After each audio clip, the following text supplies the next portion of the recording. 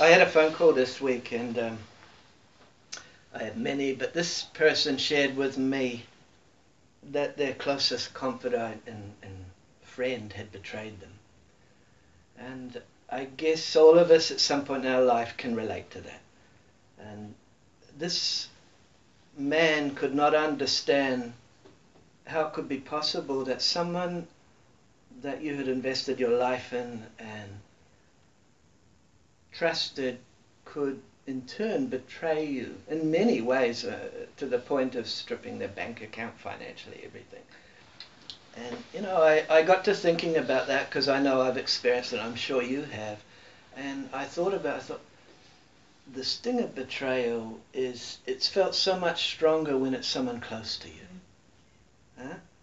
We've all dealt with that, and we've dealt with people who betray us who are acquaintances, but when it's someone who's really close, it's a difficult pill to swallow, and it takes a long time to get healed from that. It's not a quick process. It's a process of healing that we have to process, and I think it ties in with what you're saying this morning, Mike, that we will suffer, and God allows things, and it's to bring us through these things. And the greatest known betrayal that we all know of course, is Judas Iscariot. But if you put that in perspective, he is one of Jesus' closest friends. He is one of his confidants, and he's a partner with the Lord. And interesting enough, the Lord chose him. It wasn't like someone just come into his life. Jesus actually chose this man. And if we go back a step further, it's God who told Jesus to choose him. Because he said, I only do what I hear my Father tell me to do. So God chose Judas, the betrayer, to betray God's only Son. And God knew it in advance. So God allows these things for a reason. And it got me thinking about this topic. You know, and without Judas's betrayal, there would be no cross. There would be no resurrection. There would be no death. There wouldn't be no answer for our sin. So although we see it as a negative, God sees things through both angles. And often in life, because we're an emotional being, we don't want to see things through God's perspective. But God will allow these things to make us more like his Son. And those words of Jesus, not my will, but yours be done, Father. You know, it gives us a confidence, or gives me a confidence anyway. He has a better plan for me than I do. He has a better plan for you than you do. And although it doesn't always feel that way, not my will, but his be done. And the purpose of the Father in allowing the betrayal can only be interpreted as a lesson for us to conform to a higher purpose. A hard pill to swallow, but it's true. You know, betrayal recalibrates, or it resets our life. So the door that was open to the enemy becomes closed. God is the one that recalibrates our life. God is the one that resets our life, as it were.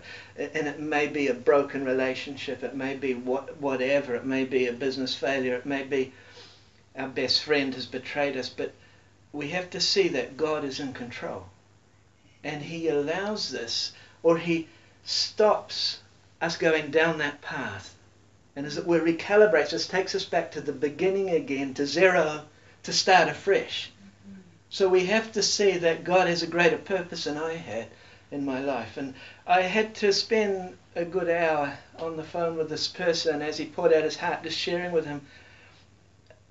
It's difficult what you're going through, but try and see this from heaven's perspective, not your perspective. And the darkest hour, the saying goes, is always before the dawn.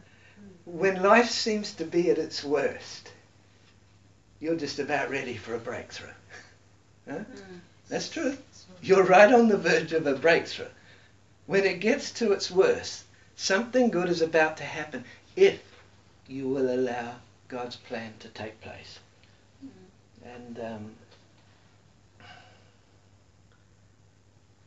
our mind is always at this point under its greatest battle, its greatest struggle. And we have a choice at that point. We either revert back and continue down the same path we were on, or we embrace the new plan God has for us. And so often what we do is we turn back to the old ways and we tolerate the enemy again. Instead of embracing God's plan, we embrace the enemy's plan yet again. You know, we wrestle not against flesh and blood. And that's all I could keep hearing as this man was speaking to me in my ear. As he's speaking to me, I just hear that voice, we're not wrestling against people here. This is an attack of the enemy. This is a spirit. This is a demonic power. And today my word is this. Stop tolerating the Jezebel spirit. It's a hard message. And I have spoken on Jezebel before, but this is going to really open it up. Stop tolerating the Jezebel spirit. I want to say in the last 2 years, I've had 7 different occasions where I've had encounters with the spirit. These are 7 different people the enemy has used who have embraced the spirit, this Jezebel controlling, manipulating spirit. 7 different encounters. I won't tell you who those people are because we're not fighting against people. We have to see it for what it is. Both in the Old Covenant and in the New, we know there's a woman by the name of Jezebel. And I don't want to focus on the woman or where she came from, which is what I've taught on before, and her family history, but I want to focus on the spirit that is manipulating or controlling that person's life. That's what I want to focus on today. I think as I unpack this, you're going to find it's actually relevant. It's very relevant to each one of us. And this is a spirit that is assigned by Satan himself.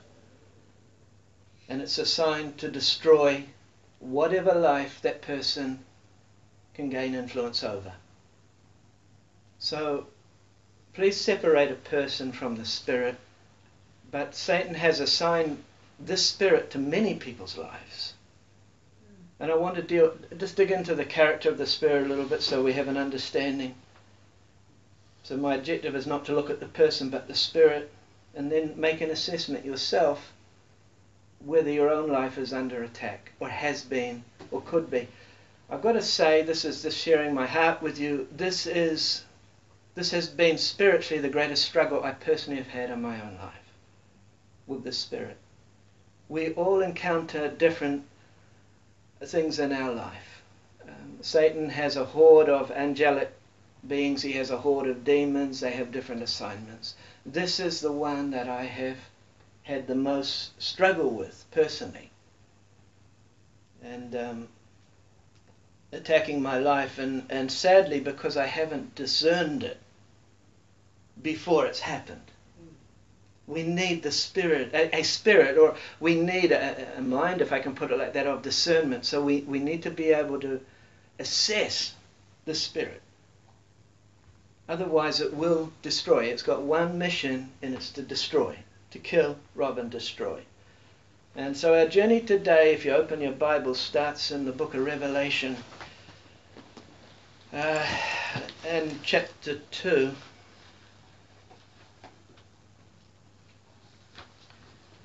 If someone would be as good to read this, chapter 2 and verse 18 through to verse 26, please.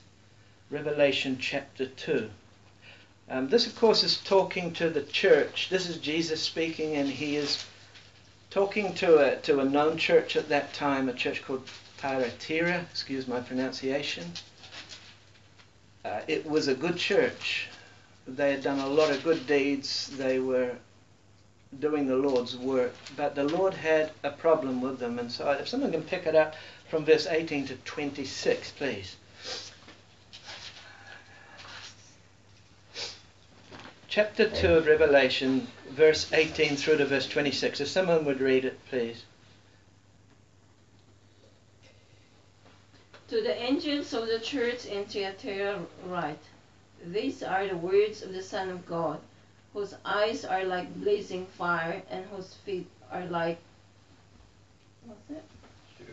bronze. I know your deeds, your love and faith, your service and perseverance, and that you are now doing more than you did at first. Nevertheless, I have this against you.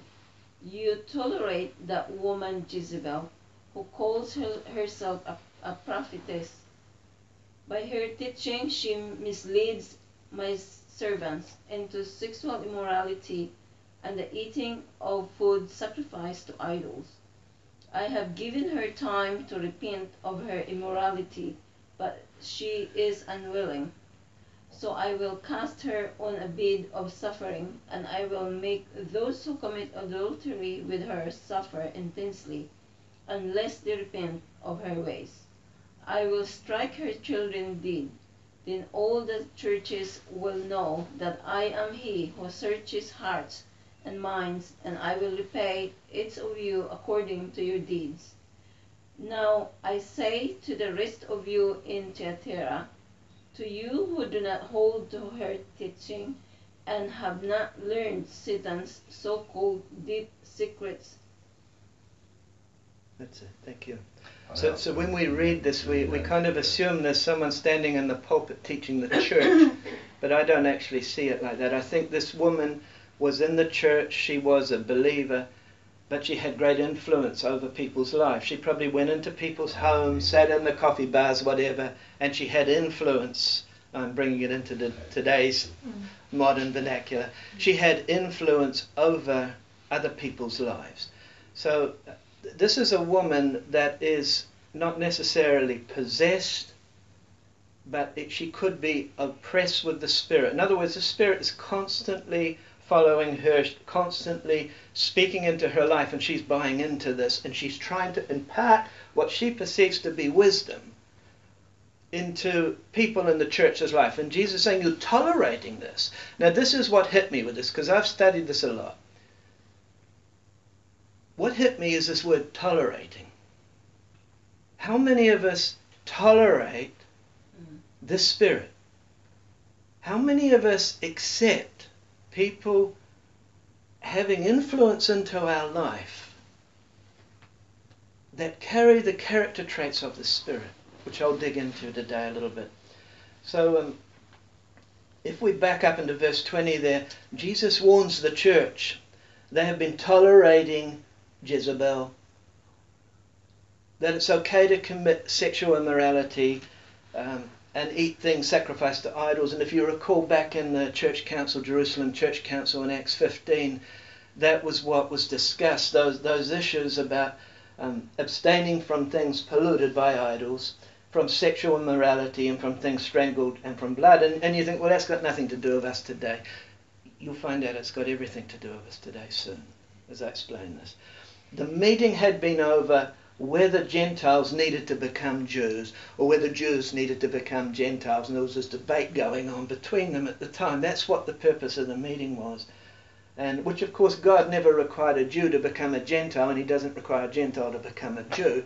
He saves a Jew being a Jew, and he saves a Gentile being a Gentile. And Jesus reminds the church to keep away from these things. And I've got to be honest, at my age, it hit me only this week how I have tolerated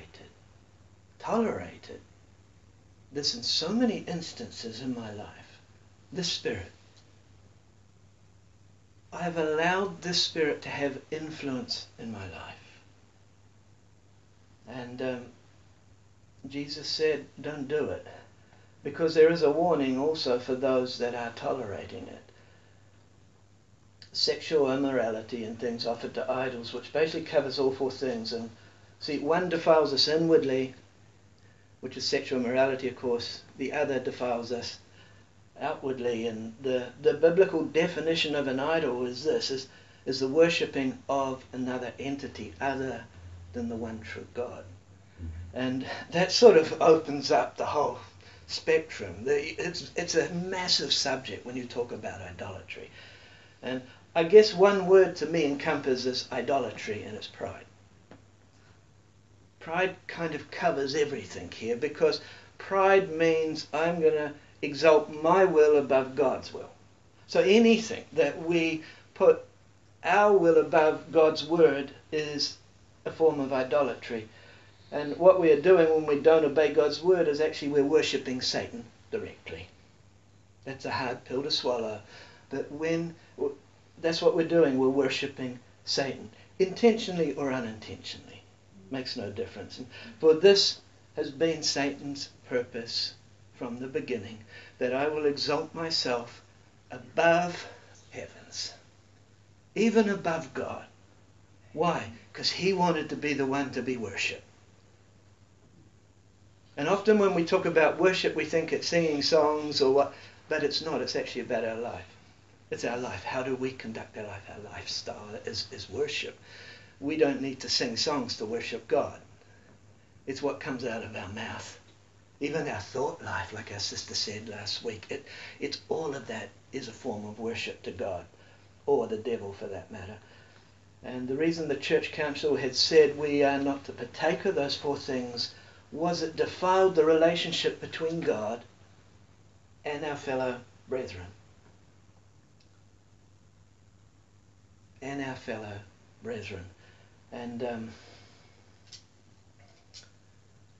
that obviously then disqualifies me from serving the Lord. The Jezebel spirit assigned is to defile us in order to disqualify us. That's the job of the Jezebel spirit, to disqualify us from serving the Lord, to make us ineffective, as it were. And here's the problem with the spirit as I see it. We don't want to confront the spirit.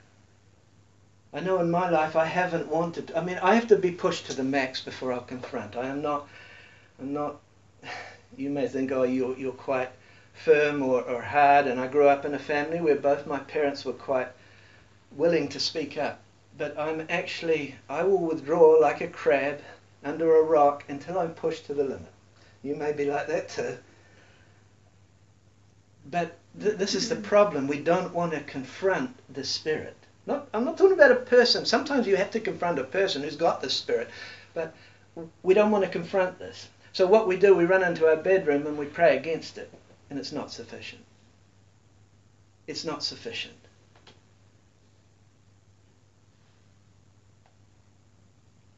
If there's something you're afraid of, or someone, especially someone you're afraid of, to confront, because you know they'll either chew you out, attack you, or reject you, then there's a very big possibility that person has a Jezebel spirit influencing their life. Don't tell me, but do you have anyone like that in your life? Is there someone you're afraid to confront because you know they will either attack you, reject you? When I even share this, I shake, I tremble, because this has been a difficult path for me in confronting the spirit over life. This was the case at the church of Thyatira. It wasn't that there was like sex rolling in the aisles and that in the church. No. There was a knowledge of this stuff going on, and the people were afraid to say anything. You ever been in a church like that? I have. Actually many. Where the pastor knows, or the eldership knows, what's going on with some of the members, and maybe they're living together for 2 or 3 years or more, and the pastor is afraid to stand on the truth and go and try and lovingly help this person and confront it and expose the sin. Because once sin is exposed, it loses its power. Amen. And we see that right through the church today in the world, that problem.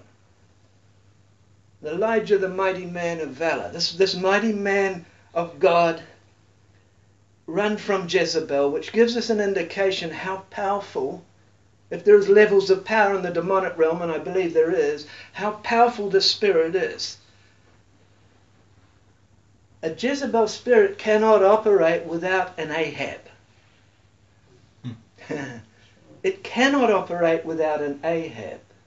Okay, so I know where I fit into those two.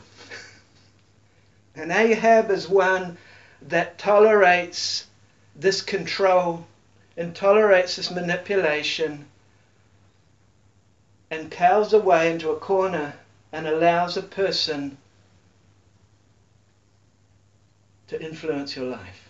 That's what an Ahab is. Interesting, I got this just as I was leaving this morning. I know this is just a long shot. It could be me putting numbers together. Ahab was the 7th king of Israel. He resided for 21 years as king. What year are we in now? 2107. 2017. So I don't know if any of those numbers got anything to do, because God's into numbers, and whether it just came to me this morning. He resided 21 years. He was the 7th king of Israel. I wonder if this year is the year that God is dealing with the spirit in the church. This Ahab spirit that has allowed sin in the church, that has allowed corruption, that has tolerated these very things, sexual sin and etc., idolatry in the church. I wonder if this... It's only a long shot. Just watch it though, see what happens this year. And I guess I have to qualify what I'm teaching today before we point the fingers at anyone. Each one of us at some time have controlled somebody. Well, I sure have. I don't know about you, but there's been times, especially our children. Sometimes we do. In controlling others, and we've allowed ourselves to be controlled also. And that's really where I want to focus in on today. Are you allowing the Spirit to control your life? Are you allowing it to influence your life so much that you can't progress and fulfill what God has for you? See, I found this really interesting in studying out the life of Ahab. If we think of kings in the Old Covenant who conquered lands, who conquered domain, you automatically think of David as this great king, the great conqueror. And yet David is behind Ahab in this. Ahab conquered more than what David did in the Bible. There is only one king that conquered more than Ahab, and it's Solomon. Solomon first, Ahab second. And I find that really interesting, because what it tells me is you can be a great conqueror in life. You can have conquest over many things. You can build great churches. You can have a church of 50,000 people. And seemingly you've succeeded. And yet you are still controlled by this spirit. This spirit still has conquered you. I found that really, really interesting. Huh? The Jezebel spirit can operate in a woman or a man. There's no gender specific in this. And many instances in the Bible we see a man with a spirit, and I'll give you one off the cuff, and that's Herod the Great. I think there's 5 Herods in the Bible, so let's not get them all mixed up. Herod the Great was around at the time Jesus is born. And of course he said to the wise men, when they were looking for Jesus, he said, when you find him, come back and tell me. Because if you find him and you've told me, I'll also come and worship him. Remember the Tui's ad on the signboard? Yeah, right? Yeah. Wasn't at all in Herod's mind. He wanted to kill Jesus. That was his whole that's a Jezebel spirit. Its purpose is ultimately is to destroy, and it will manipulate and do anything to achieve its results. And Herod, interesting. Once again, I studied him out a little bit this week just so I could give a few references to him. He was an interesting character who probably conquered a lot more than what most kings did. And of course the Wailing Wall in Jerusalem is one of his great successes. Most people don't know that. But it was King Herod the Great that actually built the Wailing Wall. And there's lots of other things throughout the world that still stand today that he brought around. And Josephus, a historian, he said about Herod, he said, in killing his favourite wife, shortly after he had slaughtered her, he was very sorry for what he did. That's what Josephus said in his writings. And I thought, well, what a big man. He was sorry he killed his wife. But the thing was, with Herod the Great, he killed all his wives. And he killed anyone who got in his way. And that's what the Spirit wants to do, is just destroy you and anyone else. That's its ultimate purpose, is to destroy. Herod, just a few days, I think 5 days, history tells us, before he died, Herod the Great, killed his own favourite son. Knew he was going to die himself, so he kills his own son, because he doesn't want his son to get any glory. So he kills his own son. This is a Jezebel spirit. In the natural, you think, how could that be possible? Well, here's a very good example of it. There are 8 character traits to this spirit, this Jezebel spirit, and I'll just flick through them real quickly. Insecurity. The person is very insecure. Manipulation, they're very manipulative. Jealousy, they are very, very jealous. They carry a spirit of pride with them all the time. It comes out in their conversation. They use intimidation, rejection, arrogance, control. Now, just going back to this rejection, this is a biggie, because the person who's carrying the spirit has been rejected themselves at some time. Now, I'm not necessarily talking about their parent, because automatically we know it was my mother or father rejected them. We all want to do that at times. Come on. But it's not necessarily that. It's I have rejected God. That's where the spirit of rejection enters. When we reject God. You know, we have to come to a point when we harden up a bit, as our brother Bruce says, and get over our past. We cannot keep using our past as a scapegoat. How am I doing with God? Am I rejecting God? Because that's the entry point for that spirit. So there are 4 effects this spirit has, this Jezebel spirit, that will bring into your life. These are the 4 effects you're going to feel on the receiving end of the spirit. And if you are feeling these, it is possible that the spirit is attacking you. Number 1, fear. Whenever you see this person's name appear on your emails, do you think, oh no, I don't want to open that? When your phone goes and they talk, you go, does that in your gut? You just don't want to have this conversation. When you see them on the street, you want to turn the other way. That. In 1 Kings chapter 19, if you'll turn there, and someone will read this to save me having to open my Bible. First, the story we all know about Elijah. 1 Kings chapter 19, reading from verses 1 to 8. And of course, Elijah has just had this amazing success on Mount Carmel, I think it was, where he takes out all of Jezebel's false prophets. Back in chapter 18. And he's just had this very successful day killing God's enemies, all 450 prophets of Baal, and I think there was 400 prophets of Astar that Elijah has removed. And now he's hiding and he wants to die. And he's in fear of this woman's words, and I don't say that to be chauvinistic. But if someone could read this, starting from verse 1 through to verse 8, please. And Ahab told Jezebel all that Elijah had done, and withal how he had slain all the prophets with the sword. Then Jezebel sent a messenger unto Elijah, saying, So let the gods do to me and more also, if I make not thy life as the life of one of them by tomorrow about this time. And when he saw that, he arose and went for his life, and came to Beersheba, which belongeth to Judah, and left his servant there. But he himself went a day's journey into the wilderness, and came and sat down under a juniper tree.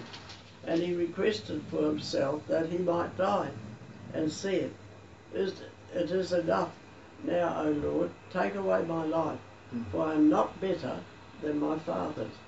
And as he lay and slept under the juniper tree, behold, then an angel touched him, and said unto him, Arise and eat. And he looked, and behold, there was a cake baked on the coals, and a cruse of water at his head. And he did eat and drink, and laid him down again. And the angel of the Lord came again the second time, and touched him, and said, Arise and eat, because the journey is too great for you. And he arose, and he did eat and drink, and went in the strength of that meat 40 days and 40 nights into Horeb, the mount of God. Thank you. You know, you've read that many times too, I know, and every time I read it, I think, here is this great man of God. Oh, if I was like that. Oh, if I could call down fire and 800 plus false prophets destroyed. And yet, a woman? You say, well, she had authority because she's the king's wife. Well, all of those prophets had authority. Any one of them could have killed him. And usually men have more strength in the natural than a lady. And yet, he was afraid. You ever get fearful over addressing someone and you think it's better not to say anything? Especially pastors. Especially pastors. Maybe a family member. Maybe a supposed friend. I'm not suggesting you should confront them. I'm just saying, do you feel that in your stomach? No, I don't want to do that. No, because you know what's going to come. And where we go wrong, I believe, is this. This is what the Holy Spirit showed me this week. We forget to take authority at the beginning of the day over Satan. The first thing in the morning, the first thing we should do, we should take authority over the enemy. And we walk straight in to a battle with the enemy, which we're going to lose, because the truth is, you've opened yourself up to him. The Bible says submit to God, number 1. Resist the devil, number 2. And he will flee, number 3. In that order. Submit to God. We need to start our day by submitting to God. And then resisting the devil. If you have fear, it's a spirit. I think it was Timothy that said God has not given us, or Paul to Timothy, a spirit of fear, but a power, love, and a sound mind. Fear only has power because it's tolerated. As a matter of fact, I think our brother shared some weeks ago with me, that Jesus won at the cross everything. He destroyed the works of the devil, and that's so true, he did. But we give him power when we allow these things into our life, when we tolerate these things. The Jezebel spirit's got its roots in insecurity always. If you study it yourself, you'll find that Jezebel herself in the Old Covenant was the daughter of a prominent king, I think, at the time. And she was a princess, Syrophoenician princess from memory. And her father was a manipulator. He was an evil man, and he wanted to conquer the land of Israel. That was his purpose. So basically, he set up his daughter with Ahab. That was his objective. Really, really manipulative. In other words, he'll reject his daughter to get his own way. He manipulated to get his own way.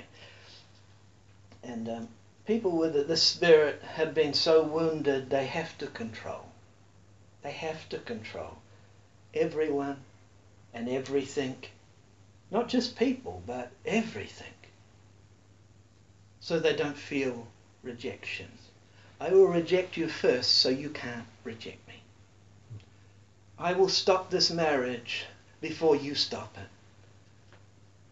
I will hurt you so you can't hurt me, because if I hurt you, I've got the upper hand. It's a Jezebel spirit.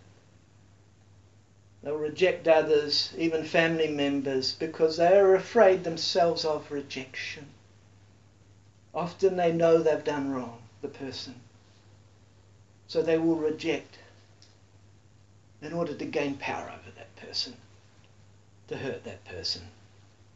And ultimately what happens is the family will reject the person with the Jezebel spirit. It'll take time, but that's what will happen. You have to protect yourself. And I've seen this, and I'm watching it now in Christian families, people I know with children, where the children are rejecting their parent. Because the parent, one of them has the spirit. It's sad. The single most common way the spirit enters a believer's life is through a family member or a friend. The single way it gets into your life is through a family member or a friend. Why? Because those have greater influence over you than someone out there who you can just shake off. It's very difficult with family. I don't want to go into personal details, but we all know this. It's a lot more difficult when it's your own family to cut ties with that person, to shake that person off. It's a lot more difficult because your heart is always going out to them to want to see change. Your heart is always there in your prayer life and in every way to see. You hold on to hope even without hope that things are going to change. You know what I'm talking about, anyone? But remember something, and this is a reality we all have to come to. This spirit hates you, and it wants to destroy you. It's a spirit. And Saul was David's close confider's friend, but Saul ended up wanting to kill David and had many attempts at it, as you know. Absalom, David's son, the same. Absalom wanted to kill his father. Why? To take control of the kingdom. Jezebel spirit. And then if we go further, we can go on to Mephibosheth, which is the grandson of David, I believe. It's Jonathan's boy. Even after Saul and Jonathan are killed, God removes them. Mephibosheth hates David in his heart. And he wants to destroy David. Study it out sometime. That's family. Family. Psalm 41 is a psalm of David that speaks about the pain he went through when his best friend betrayed him. Now, I can't even pronounce his best friend's name, but it starts with A. That's all I can remember. And this guy that handled everything, you know, the finance of the kingdom, the lot, who followed David everywhere, ends up turning on David and betraying him. And later Jesus himself, before his crucifixion, uses part of the psalm and he quotes it. And I'll read it to you. This is the heart of our Lord, and he's pouring out the psalm that David wrote. And he's saying in verse 9 of Psalm 41, he said, "My own familiar friend, in whom I trusted, has lifted up his heel against me." I know this is not a shouting topic, but this is, by the end of this, I believe it's really going to help each one of us. And look what the Message Bible says. I wrote this down. In Psalm 55, which is another, David once again is pouring his heart out about this very issue. Psalm 55 and verse 20 to 21. In the Message Bible. And David says, and this is my best friend. And he's betrayed his best friend, meaning himself. His life betrayed his word. All my life I've been charmed by his speech, never dreaming he would turn on me.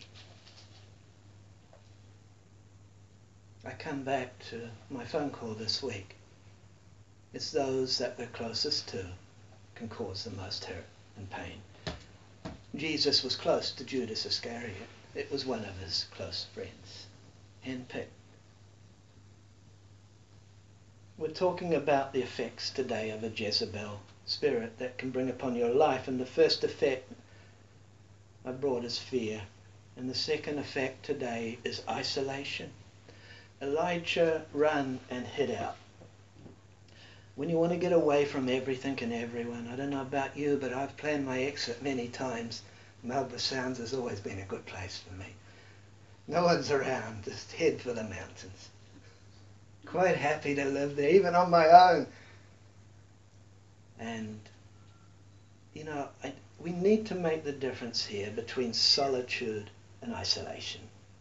Isolation is dangerous. Solitude is totally different, because isolation means I'm going away with myself and I don't want anyone or anything around me. Solitude means I'm going away with God. We need solitude every day of our life, but not isolation.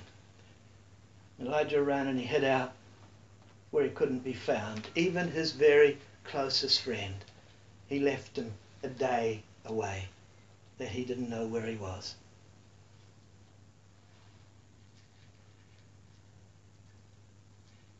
So solitude is getting alone with God, but isolation is getting alone with you. And I've got to say, not one of us are that good that we should be getting alone with ourselves. Because we're just going to screw ourselves up. We need to get alone with God so we can hear what he's got to say, so we don't screw ourselves up. Huh? The third effect the Spirit can bring upon our life is exhaustion. I can so relate to this. I'm not just talking about being tired from working hard. This exhaustion, even when you just can't seem to, it doesn't matter how much rest you have, you can't seem to get better. And 1 Kings 19 tells us Elijah went, he sat down under a broom tree, and he fell asleep. And the Message says, the Message Bible says, he collapsed under the broom tree. And Elijah wanted to give up. Notice what he says, I just want to die. I just want to die. Now this is where it gets a little bit heavier, because I've been here. I don't know about you. I've been here. You ever felt like that? I'd far rather be there than here. You ever been so exhausted with problems bombarding your mind, you wanted to give up? It's more than likely a Jezebel spirit. It's more than likely a Jezebel spirit. Because you see, it's not up to us when the curtain is drawn, it's up to God. And as long as we tolerate the Spirit operating through someone else, it will affect your life. If you can't sleep well, there's a possibility it's a Jezebel spirit. God never designed man to take sleeping pills. I'm going to say that. If we're taking sleeping pills, there's something wrong. We need to find out what it is. We're meant to lay our head on the pillow and be at peace. And snore.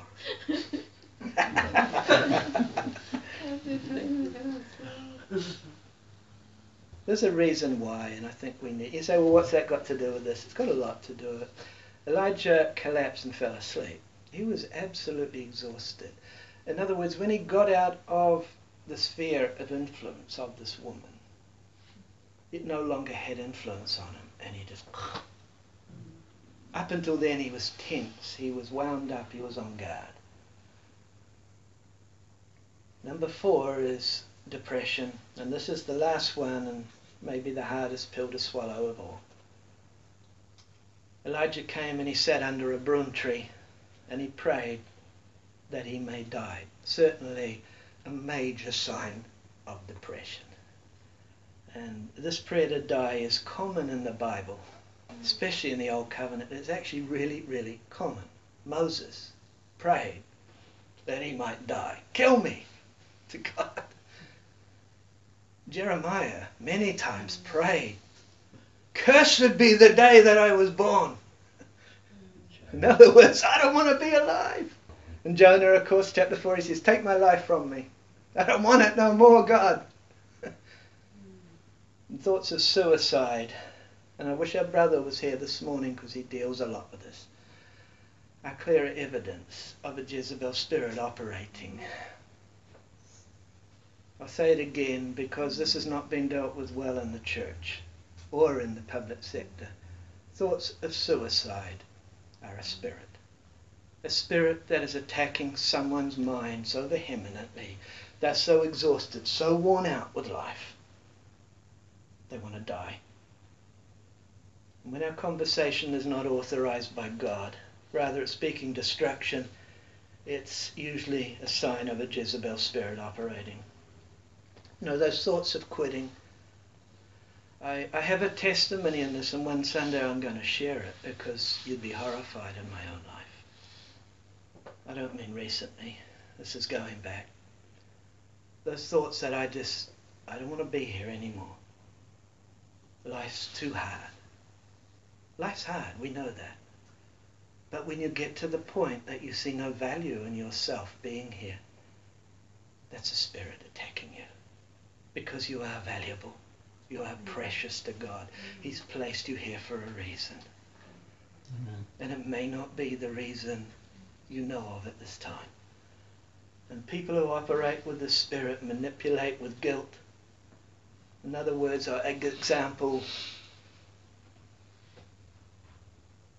you say something and they'll come back to you. You're rejecting me just like everyone else rejects me. That's manipulation. These people carry a victim mentality. The world owes me. In Revelation chapter 2, verse 22, once again, Jesus warns, and this really, really helped me yesterday. I've got to be honest. I hope it helps you the same. Jesus warns of these strange, prolonged sicknesses and symptoms that come because of entertaining the spirit. Symptoms that when you go to a doctor and the doctor says, well, look, we don't actually know what's causing that. It's not showing on our graphs. These type of symptoms are spiritual. In verse 22 of that chapter he said, indeed, I'll cast her, Jezebel, into a sick bed, and those who commit adultery with her into great tribulation unless they repent. You felt like you've been in the tribulation before? Hello? It's a spirit. It's a spirit trying to get into your life. And some of that responsibility has to come back on to you and to me for entertaining it. Okay, so the physical always becomes affected because of the spiritual. The physical and the spiritual are actually connected. So the physical will manifest what's happening in the spiritual. An individual or a church will suffer, and I say a church can suffer, the whole church can suffer at the hands of a pastor entertaining the spirit in the church. or an elder or a leader. Everyone in the church can be affected by it.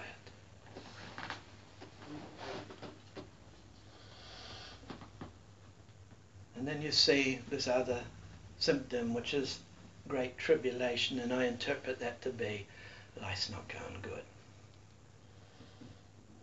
Really bad. I mean, life's hard, we know that. But life should be. You wake up every day and say, praise the Lord, this is a new day. Awesome, I'm alive. I can do something today for God. This Jezebel spirit will try to steal your peace, your joy, and your confidence until you have none of those left. 10 years in my own life, prolonged sickness. 10 years of it in the past. Multiple heart events to the point of death. And looking back now, each time I got ill and rushed into hospital or stopped breathing or whatever it was, I can point you exactly to the event that had happened within a short space of time prior. And it was always engaging with the Spirit each time. Always. I can pinpoint it. The Spirit's ultimate goal is to destroy our life. So what's the solution? And this is in closing. Repent.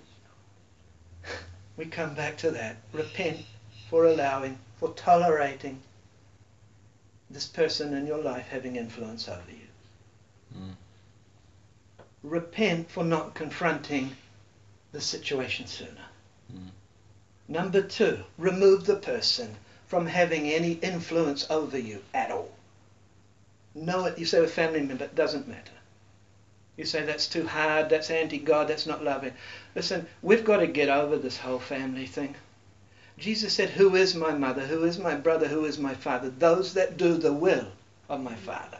We've got to get over this nandy-pandy view of family and start to realize Satan will work through our family as much as he'll work through the whomever. Yes, we are to love our family, but sometimes love has to be tough, and I'm quoting James Dobson here. Sometimes love has to draw a line in the sand and say enough. Jesus said the reason you're like this is because you've tolerated this. You cannot remain friends with someone who won't be teachable, who won't be humble, because that person will continue to affect your life negatively. This is not just me preaching from a pulpit. This is something I personally have had to deal with. And I'll tell you, it's a painful journey. It's a painful road. Some of you will know that already. In closing, I want to give an example of what can happen when you remove the Spirit. And I'll take it away from me personally to my ministry in the Philippines, that for many, many, many years we struggled. Only God knows. And it was only God who provided the thousands and thousands and thousands of people that heard the gospel or were fed or whatever. But the financial struggles I carried to myself. I never let a pastor know. I never let a church know. And I would come back here and I would work for 6 to 8 weeks when I'm meant to be with my family, to provide money to support the ministry. You say that's contrary to the Bible. Well, that's what I did. We make mistakes.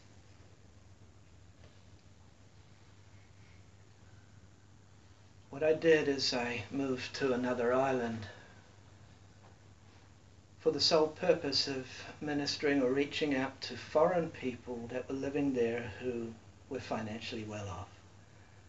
Because in my mind I had rationalized that these people can help our need. And I was successful at it.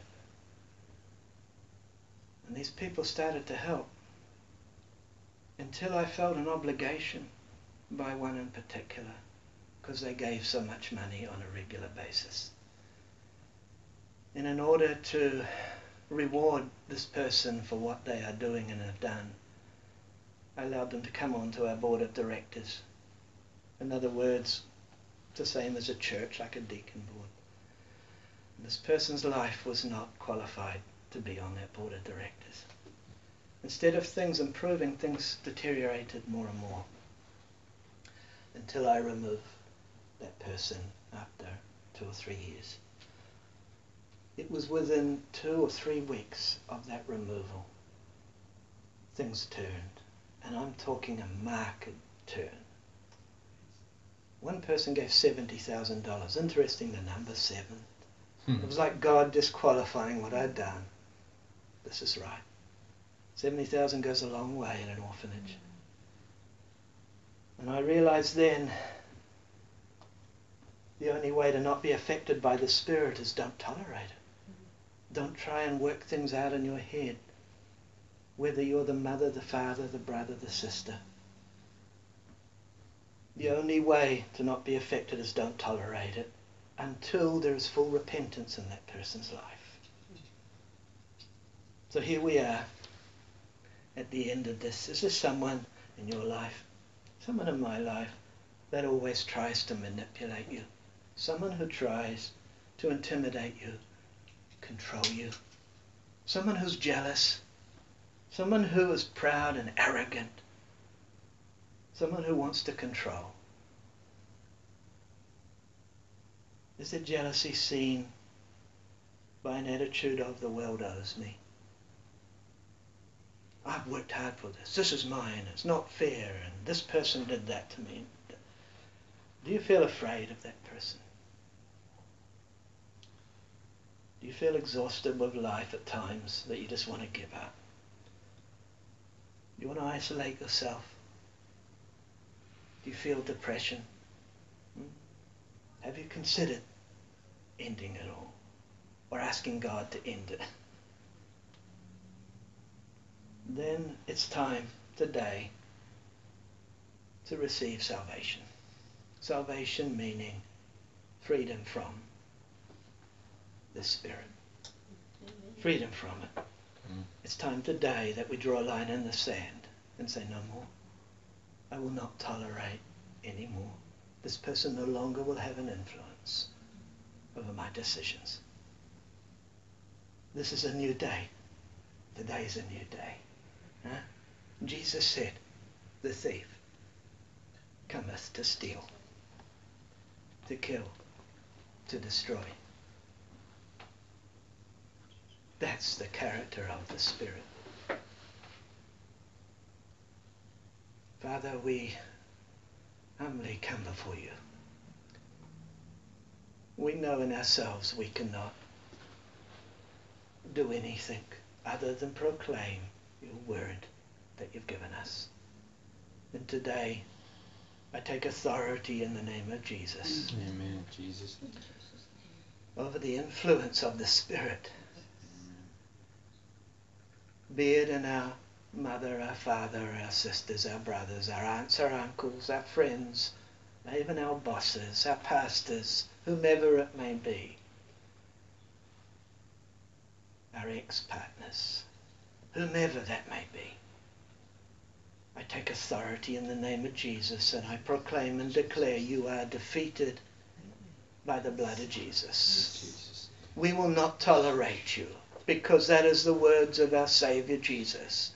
We will not tolerate and allow you to continue to influence us, to affect us. And Father, we pray for a speedy recovery if it is a family member. And I also ask that you withdraw the pain that we would have to continue to go through, Lord, as we watch the demise of our family member. Lord, help us not to carry that, but to cast our care upon you. Amen. For you promise you care for us. Amen. I pray today for freedom, Father. A fresh start for some of us. In Jesus' name. That we no longer carry guilt. That we could have done it this way or that way or better or worse or whatever. But we know that you are in control. And that you've been trying to show us for some time your will and your purpose.